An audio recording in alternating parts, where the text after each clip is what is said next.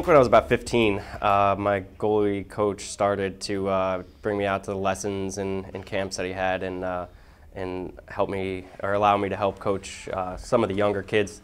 He used to give me all the real little kids that are just starting out, and kind of get them used to skating and playing, and just kind of get used to the position. So about 15 years now, I would say, I've been coaching. Well, I grew up in New Jersey. After I graduated, I still lived in New Jersey for a little bit, and then I moved down here actually to move in with my wife, girlfriend at the time. And once I moved in, I was kind of trying to settle in a little bit, didn't really coach too much, and then I think I spent about a summer off, and then I just kind of wanted to start coaching again. Again, it's something that I really enjoy, so I wanted to get back into it. And I noticed Wolf hockey flyers and stuff and everything around here, so I actually contacted my goalie coach growing up, and he knew Jason Wolf, and Jason Wolf kind of hooked me up with the gig. And then after about a year coaching with him, just doing private lessons and different clinics here and there, he asked me if I wanted to do the the full-time gig with the MYHA, and he kind of explained all the things that would go into it, and it seemed like I would really enjoy it. There's a lot of goalies that are in the program and everything, so it was just something that I seemed like I would really enjoy, so I definitely jumped on it.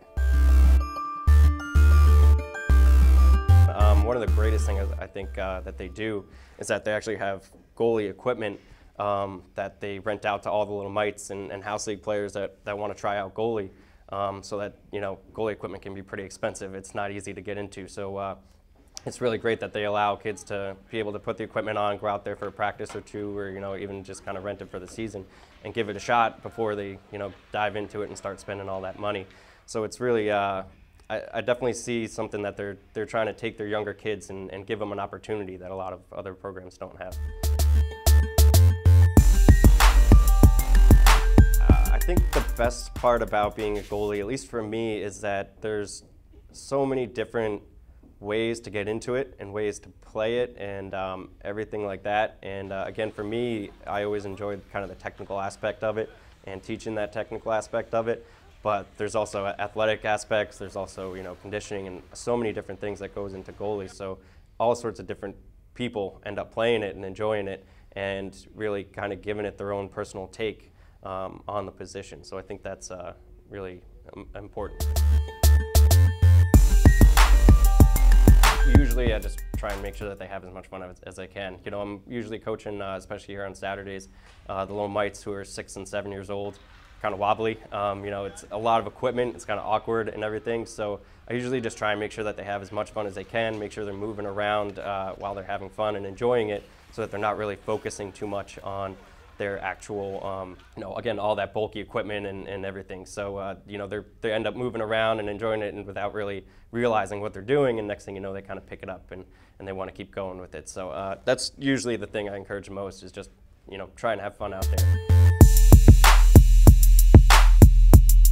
The biggest challenge, I think, as you get a little bit older, squirts, peewees into bantams, is probably just the speed at which the game is played around you. When you're a mite, the game's a little bit slower, kids can't shoot the puck as high and everything, so it's a little bit easier to get away with some of the, unorthodox kind of ways of playing. Just kind of go out there and just, jump in front of the puck. When you're a little bit older, you need a little bit more technical skills to try and keep up with the pace in front of you. So I think that's tougher.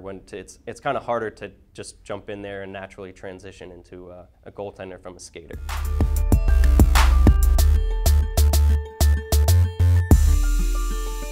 I think the biggest thing I would want my kids to take away is, again, a lot of just those same lessons in general. Just, work hard, take advantage of the time you have and all that stuff, because again, you're going to play hockey for probably only X amount of years, most kids, and then you're going to go on to something else. So utilizing those different ethics and everything through everything that you do will help you, it'll help you become a better hockey player, obviously, but then also more importantly in a lot of other aspects as well.